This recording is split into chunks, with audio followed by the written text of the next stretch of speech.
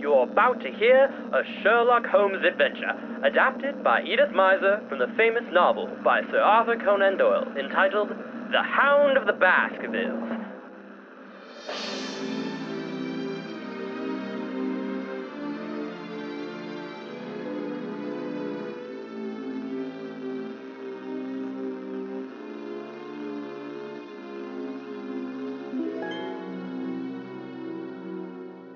Beginning tonight, and each of the following 5 evenings, we will bring you an installment of this thrilling mystery. Before we join the genial Dr. Watson and start tonight's tale, all of us here at CHS Studios would like to wish you a most safe and spooky Halloween night. Are you tired of having the same old lunch every day? Is dry white bread losing its spice for you? Are your common houseplants looking sad as of late? Well, do we have just the product for you? Heyman's has been creating high-quality, suspiciously good mayonnaise for their family for generations, and it's about time they spread that love to you. At 12 o'clock sharp, I start the latter half of my day off right with a dollop of Heyman's suspiciously good mayonnaise. I use it on my fries, burgers, and everything in between. It's a surefire way to put more zest into any meal. Not only is it good on grilled cheese, but did you know it's good for your hair, for buffing out those pesky scuff marks, and for turning any dusty common houseplant into a clean, polished, Heyman's suspiciously good houseplant. That is why I keep a jar of Heyman's suspiciously good mayonnaise in every room of my house, from the bathroom to the closet. In fact, as a special treat, I keep a jar of Heyman's suspiciously good mayonnaise right next to me at all times. Heyman's suspiciously good mayonnaise. It's suspiciously good. So here we are in Dr. Watson's comfortable study. It's a bad night. The wind howls around the house like a lost soul. Just the night to begin the first installment of The Hound of the Baskervilles, huh, Mr. Bell? I hope you're not feeling jumpy, because I promise you it's a hair-raiser. Well, I suppose it's all right. That wind, you know. Sort of eerie, isn't it? Yes, indeed. Oh, while you're still standing, would you mind turning out that light? Turn out that light? Yes, ghost stories should always be told in the dark. And The Hound of the Baskervilles is something of a ghost story, you know. Yes, but look here. Oh, we'll still have the light of the fire, you know. Very well. If you say so, Dr. Watson. That's better. And I'd like to suggest that our listeners turn out their lights, too. I think this is a story that should be heard in the dark. Now then, Mr. Bell, are you ready? Yes, Dr. Watson. Sure you wouldn't like to look behind the chairs and under the table before we start? Certainly not. Confound that wind! Well, strangely enough, Mr. Bell, the story started out very calmly. Thank goodness for that.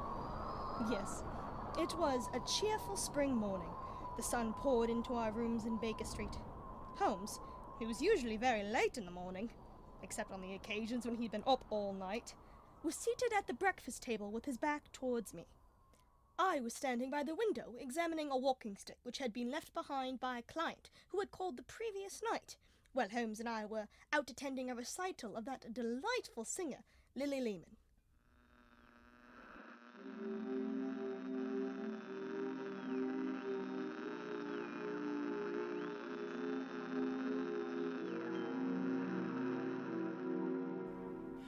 Well, Watson, what do you make of it? Huh, Holmes? How did you know I was examining this stick?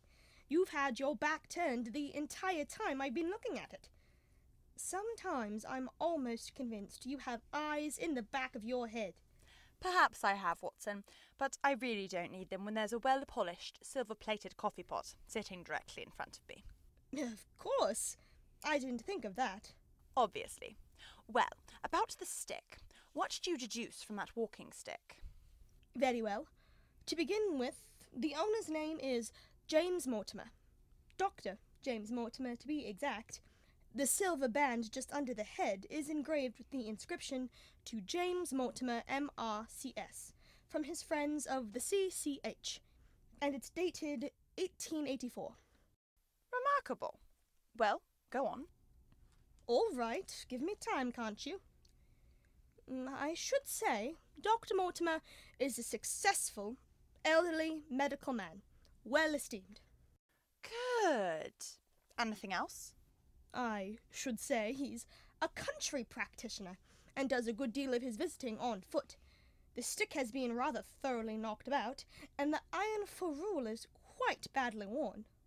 Perfectly sound. Of course it's perfectly sound.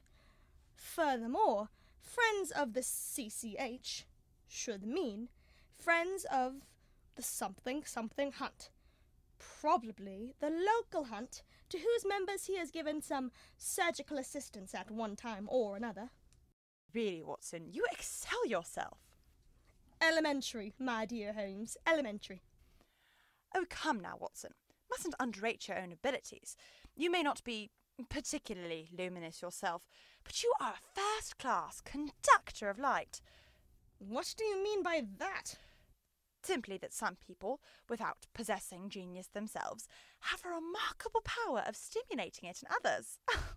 I am greatly indebted to you, my dear Watson. Conceit. Yes. Let me see that stick. Very well, here it is.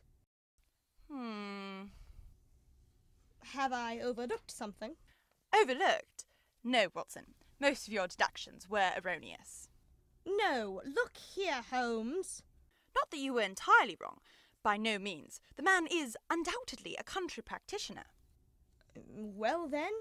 On the other hand, I would suggest, for example, that a presentation to a doctor is more likely to come from a hospital than from a hunt, and that the initials CC before hospital very naturally suggest the words Charing Cross. Yes, you may be right. Quite possibly, all of which leads us to the conclusion that the man practised in town before going to the country. Yes, that would be possible. Quite. And he wasn't on staff of the hospital. Why not? Because only a man well established in a London practice can hold such a position, and such a man isn't going to drift into the country. Very well. Then what was his connection with the hospital? Probably house surgeon or house physician. But that's little more than a senior student. Quite a young man. Obviously. And since he left barely 5 years ago, the date on the stick tells us that, he is still a young man. Under 30. Then my grave middle-aged family practitioner vanishes into thin air. And in his place emerges a young fellow. Amiable, unambitious, absent-minded, and the possessor of a favourite dog. A dog larger than a terrier and smaller than a mastiff. Now, Holmes, you're just showing off. Not at all, my dear Watson. Only an amiable man has presentations made to him. Only an unambitious man takes to a country practice, particularly with such a good record as this fellow has, and only an absent-minded one leaves his favourite walking stick behind. But the dog? What about the dog? See here in the middle of the stick? Tooth marks? The dog has been in the habit of carrying the stick about. The marks are well defined. The jaw, I should say. Yes, by Jove, it is a curly-haired spaniel. Now, Holmes, really, you can't possibly be sure of that. On the contrary, my dear Watson, he's just mounting our steps, accompanied by his master. Yes, tall man, thin nose, keen grey eyes sparkling behind eyeglasses, rather slovenly clad, general air of benevolence. Wait, there's his step on the stair. A new adventure is walking into our lives. What does Dr. James Mortimer, the man of science, ask of Sherlock Holmes, the specialist in crime? Probably wants you to subscribe to something? No, I have a feeling, a premonition, it's something more. Come in, come in. Ah, my stick. So I did leave it here. A presentation, I see. Yes. Down colours. You can't have it now. From the Charing Cross Hospital. On the occasion of my marriage, yes. When I married, I left the hospital. Had to make a home for my own. Took a country practice. Not so far off, Watson. And now, Dr. James Mortimer. Mr. Just Mr. A humble MRCS. But a man of precise mind. A dabbler in science. I presume it is Sherlock Holmes whom I am addressing. Quite so. And this is my friend and colleague, Dr. Watson. Glad to meet you, sir. Delighted. Yes. You interest me very much, Mr. Holmes. I had hardly expected so dulceophalic a skull, such a well-marked supraorbital development. Would you have any objection to me running my finger along your parietal fissure? Not at all. Interesting. Very interesting. A cast of your skull, Mr. Holmes, until the original is available, would be an ornament to any anthropological collection. I must confess, I covet your skull, sir. Dear me, Holmes, I had no idea you possessed such a museum piece. You're as much of an enthusiast in your line, Mr. Mortimer, as I am in mine. Down, Carlos! Hope you don't object to dogs. Yes, that skull is remarkable. Remarkable. Come now, Mr. Mortimer. You didn't come here merely to examine my skull. No, of course not. As a matter of fact, I came to you, Mr. Holmes, because I am suddenly confronted with a most serious and extraordinary problem. Indeed. And what is that? Finding the solution, or perhaps I should say, explanation of the sudden death of Sir Charles Baskerville. You suspect he was murdered? Well, no. I can't honestly say I do. The death was undoubtedly due to heart failure. Sir Charles' heart was weak. In fact, I, as his physician and friend, had advised him going to London to have it examined. He was on the eve of doing so when death overtook him. When did he die? He died, Mr. Holmes. He died night before last, as he was taking an after-dinner walk. He had gone as far as the gate that leads out into the moor. Sir Charles Baskerville. He was a bachelor, if I'm not mistaken. Yes, Mr. Holmes. A splendid, generous man with the interest of his community at heart. His death is a great loss to us all. I seem to remember reading that before he came into the title, he had gone out to South Africa and amassed a large fortune. Yes, Mr. Holmes. Quite so. And this fortune, it is still fairly large, I take it. Who inherits it? And the title? It goes to a man by the name of Henry Baskerville. He is the son of Sir Charles' younger brother. The young man lives in America, I believe. Quite a nice little plum to fall into anyone's lap, huh, Holmes? A title and a fortune all at once. Lucky chap. I'm not so sure, Dr. Watson. Oh? Any drawbacks? Well, I don't know. That's why I want Mr. Holmes to look into the death of Sir Charles Baskerville. It may be foolish superstition, but if it isn't, it's only fair to warn the new heir. What are you talking about? The curse of the Baskervilles. A curse, eh? Sounds rather romantic. Look here, Mr. Mortimer, you don't actually believe there's such thing as a curse? Well, no. That is, I didn't until I saw what happened to my friend, Sir Charles Baskerville. I see. And just what is this curse that has settled itself on the house of the Baskervilles? It's a very ancient one, Mr. Holmes. Here, I have a manuscript in my pocket. So I notice, Mr. Mortimer. It's quite old. Early 18th century, I should say, from a bit of it I can see sticking out of your pocket. The exact date is 1742. This paper was committed to my care by Sir Charles Baskerville before his death. He had a presentiment, perhaps I should say conviction, that something was going to happen to him. He took this document very seriously. He was prepared for just such an end as did eventually overtake him. Interesting. And the contents of this manuscript? It is a statement of a legend which runs in the Baskerville family. It seems that a certain Hugo Baskerville, who was wild and unprincipled young man, is supposed to have sold his soul to the devil. Interesting. But better read us the manuscript, Mr. Mortimer. Very well. I believe I can decipher the old-fashioned script. The heading is Baskerville Hall, and is dated 1742. It begins, "Of the origin of the Hound of the Baskervilles there have been many statements. Yet as I come in a direct line from Hugo Baskerville, on whom the curse first rested, and as I have the story from my father, who had it from his, I do hereby set it down, with all belief that it occurred even as is here recorded." The old boy certainly writes with conviction, huh, Holmes? Watson, don't interrupt. Go on, Mr. Mortimer. I would have my sons believe that the same justice which punishes sin may also graciously forgive it, and that no bane is so heavy but by the prayer, repentance, and honest living it may finally be removed. Know then that at the time of the great rebellion this manor of Baskerville was held by Hugo of the same name, nor can it be gainsaid that he was a most wild, profane, and godless man. Moreover, there was a certain wanton and cruel humour which made his name a byword through the countryside. Now it chanced that Hugo's covetous eyes came to rest on the daughter of a certain yeoman who had held lands near the Baskerville estate, but the young maiden, being of discreet and good repute, would ever avoid his advances. So it came to pass that one Michaelmas this Hugo with some 5 or 6 of his idle and wicked companions stole down upon the farm and carried off the maiden, her father and brothers being gone from home, as well they knew. When they had brought her to the hall, the maiden was placed in an upper chamber, while Hugo and his friends sat down for a long carouse, as was their nightly custom.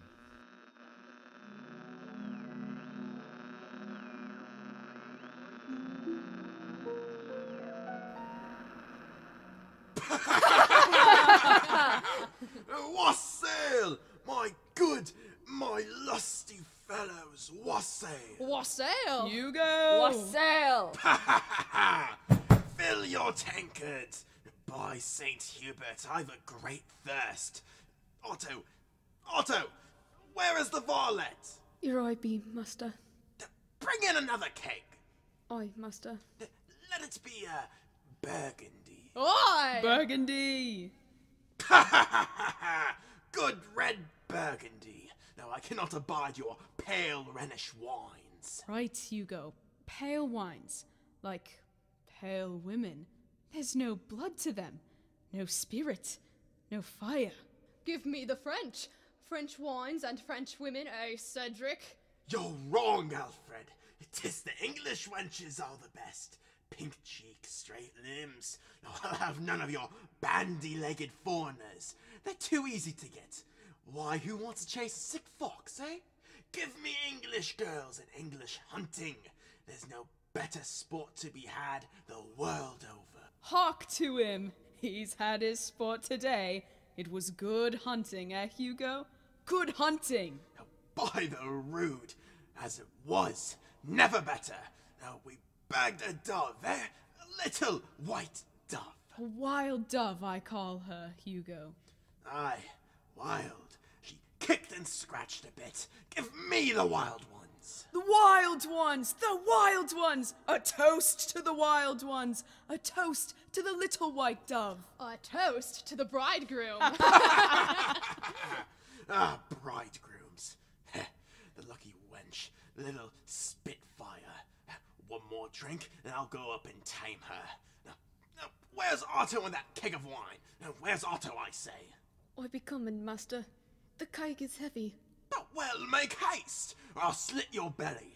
Wouldn't have your master die of thirst? Now, make haste, you fool. You're at me, master. I'll have the bung out before you can wink an eye. The bung? Oh, you great idiot. We've got no time for that. Now, break in the cask. Break it in. Oh, master, I fear I'm not strong enough for that. Not strong enough, oh, you whimpering old fool. It takes no great strength to burst open a keg of wine. Here, let me at it. There, how's that? The wine! The red wine! How it gushes out! Lap it up, lap it up. But, master, it runs out on the floor. The good red wine, 'tis a sinful waste. Listen to the fellow. Sinful, is it? Now, what do you know of sin, you toothless old death's head? Now, get out! You spoil our feast. But, master... Now, get out, I say, before I plant my boot where it belongs. Aye, master. I go. I go. Heaven have mercy on us. What will become of the house of Baskerville if a stop be not put to this wickedness?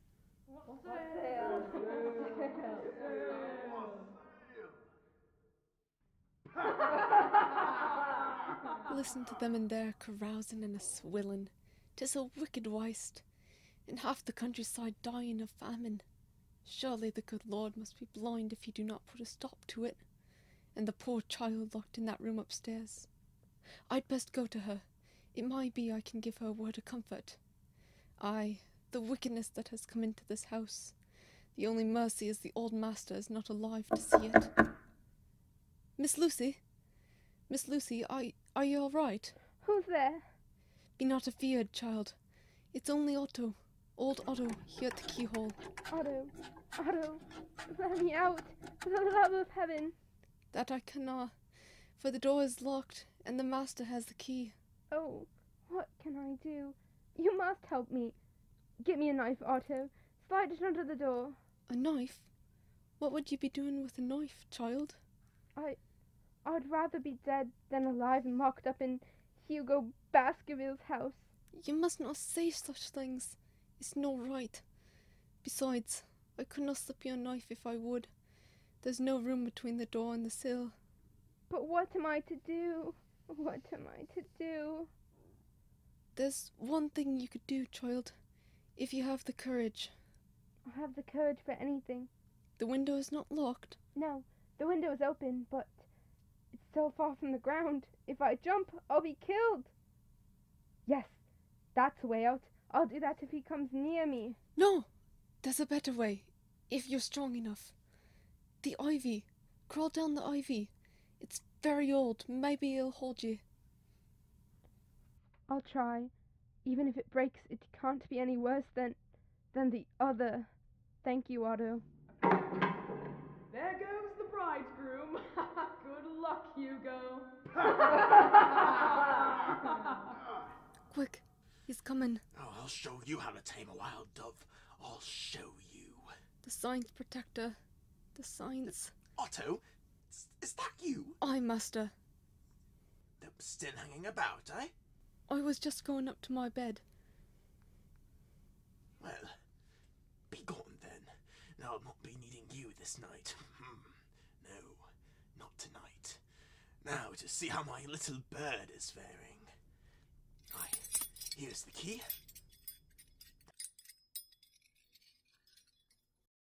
Confound that lock. It must have jumped about like a grasshopper. Ah, that's better. Now then, my pretty, my sweet, your great bear has come a-calling. You've been waiting for me, eh? No answer. Oh, the wench is hiding. What sport! Oh, I'll find you, my angel. Not behind the door.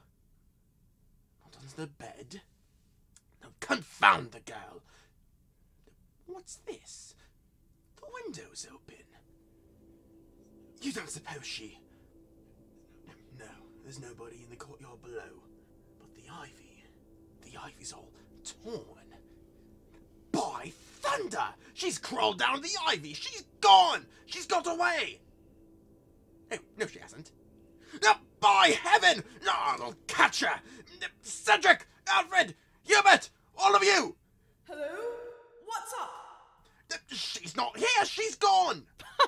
The bird has flown. Poor Hugo. No, by Jupiter, I'll have her yet. I swear I'll have her. The devil may take my soul, if he'll but give me the girl. That's but a poor bargain. For the devil. Come, we're wasting time. To horse! What are you going to do? Oh, we'll go a-hunting. A real hunt, with a girl for the quarry. Cedric, loose the hounds. Aye, that's sport for you. By God, I'll have her. If I have to scour the moors, I'll have her yet. Here, Julie, here, Nip, here, Rex, smell this. It's a kerchief. Good boy. Fleet, get the scent. That's it. The hunt begins. Yoinks, the chase is on.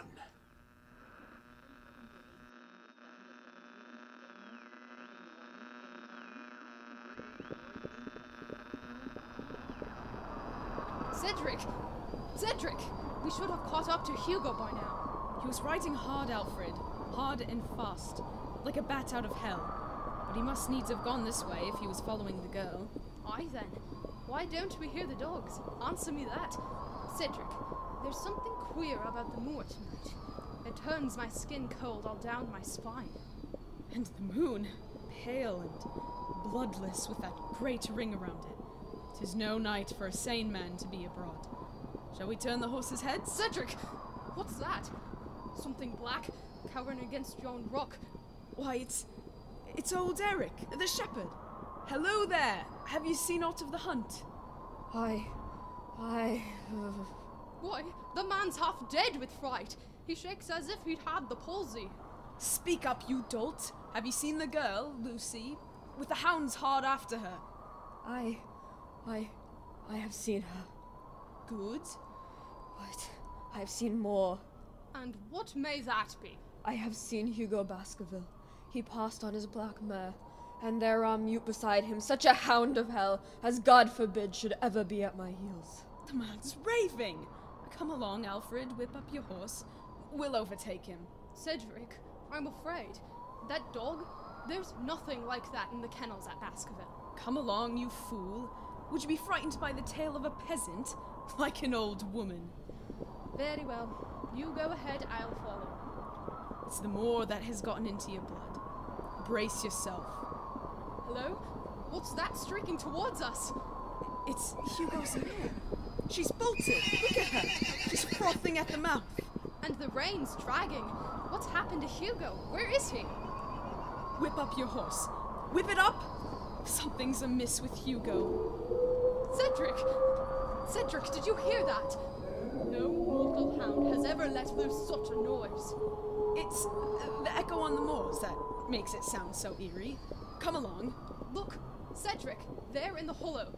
Hugo's dogs all cowering together as if they'd seen a ghost. That hound again! He's up ahead, beyond those two great rocks. We must find him. In heaven's name, go not near those stones. They say they were once a heathen temple. A temple where the devil was worshipped. That sound, it chills my blood. Turn back, Cedric, let us turn back. No, we must find Hugo. He may be hurt. Go back if you must. I'll go on alone. No, I'm coming too. Good. Quietly now.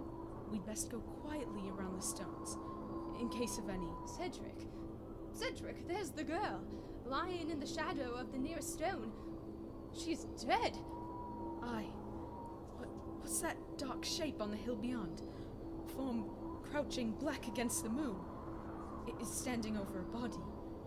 It's Hugo's body. Great heaven! It's a beast! A great, foul, black beast! It's a hound, I tell you. A hound as big as a calf. He's tearing at Hugo's throat. And his eyes, they're blazing with fire. Run, Alfred! Run for your life! It's the hound of the devil himself!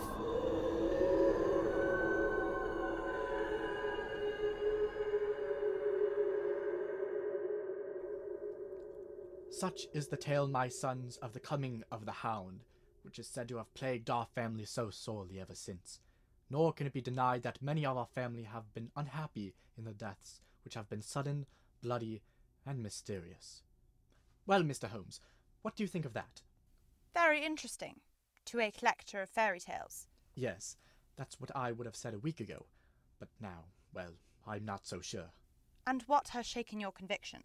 The report at the inquest said that Sir Charles' body was found at the moor gate, face down, arms out, his fingers dug into the ground. There was no physical injury of any kind, and no marks of any footprints but his own, on the soft gravel of the walk. No traces to show that anyone else had been near the place. Well? They neglected to search the moor. I did not. A little way off I found... Footprints? Yes, footprints. A man's or woman's? Mr. Holmes, they were the footprints of a hound. A gigantic hound.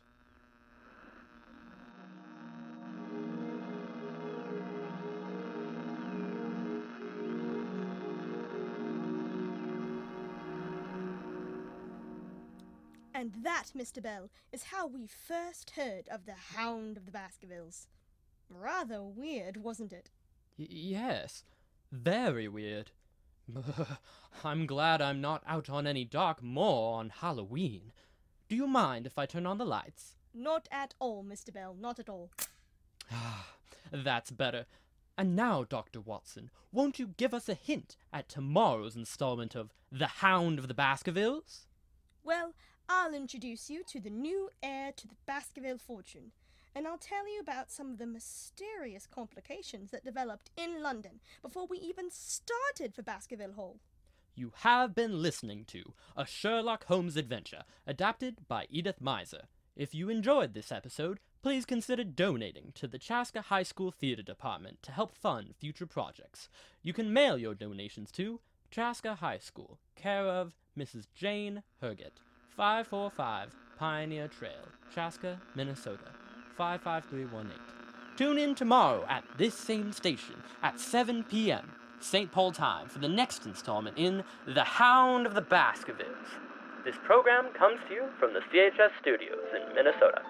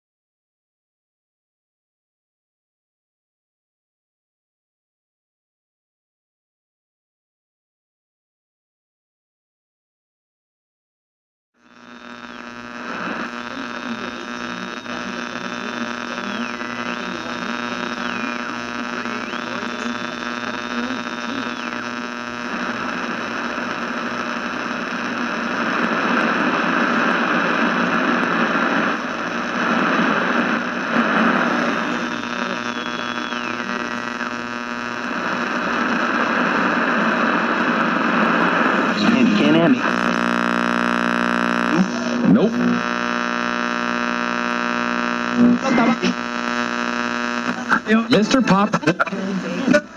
Eat. For more deep.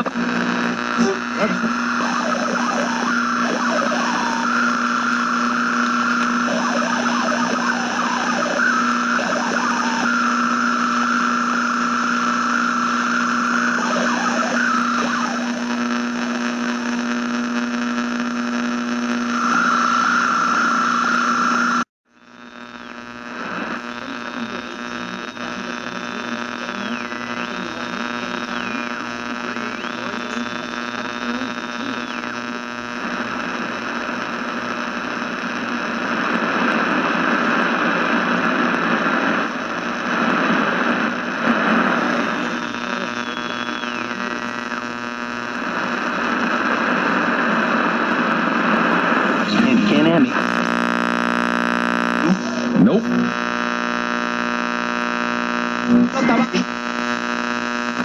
Mr. Pop. Eat. For more deep.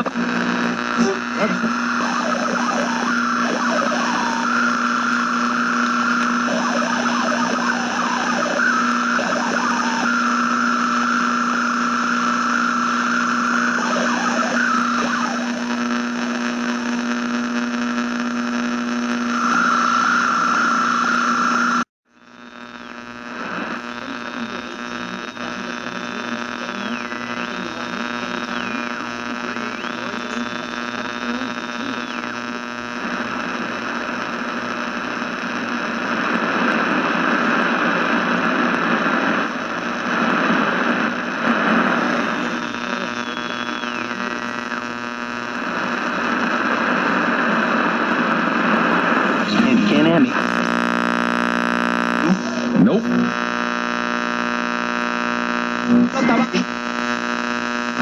Mr. Pop. Eat. For more deep.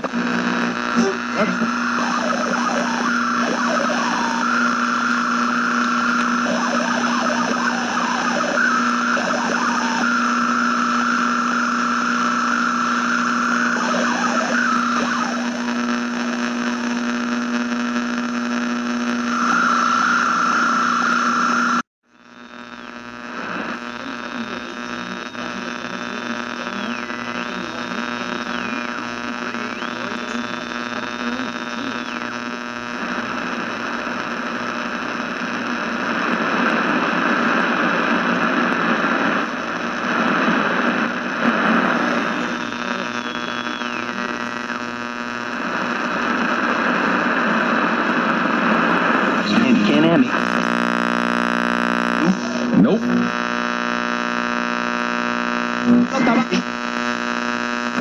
Mr. Pop. Eat. For more deep.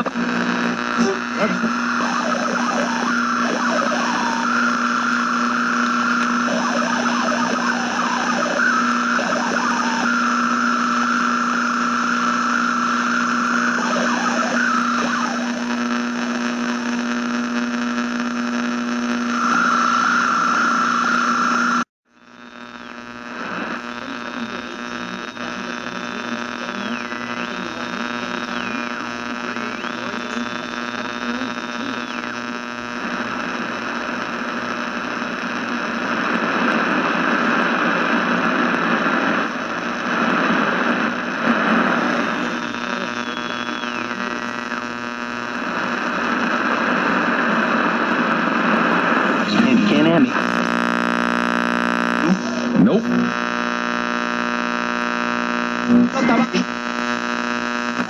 Mr. Pop. Eat. For more deep.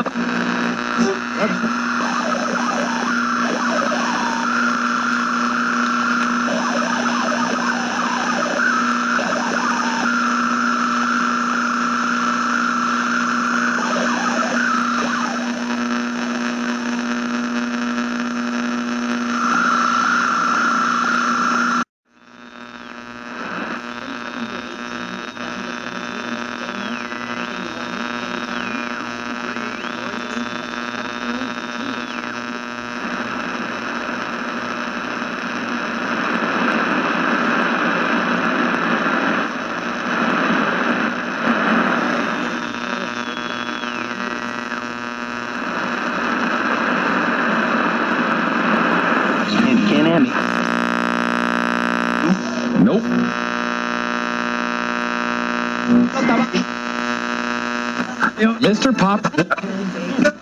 Eat. For more deep.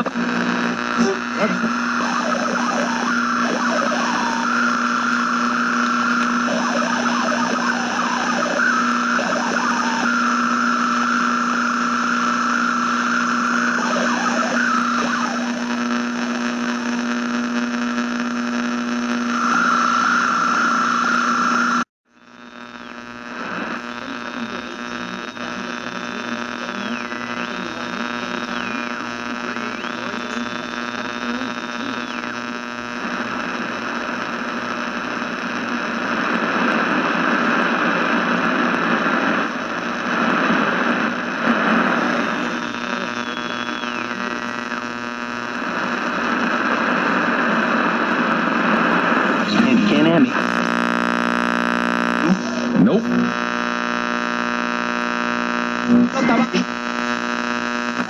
Mr. Pop. Eat. For more deep.